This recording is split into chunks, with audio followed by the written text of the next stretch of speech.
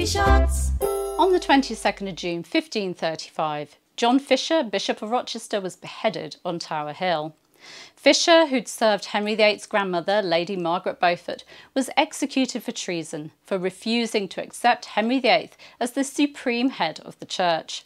He'd been arrested on the 26th of April 1534, and his words to Richard Rich were used as evidence against him.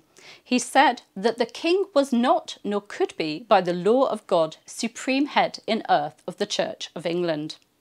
The Pope tried to save Fisher by making him cardinal priest of San Vitale, but this simply provoked the king, who joked that Fisher would have to wear the cardinal's red hat on his shoulders. Horrible. Tudor History Shots.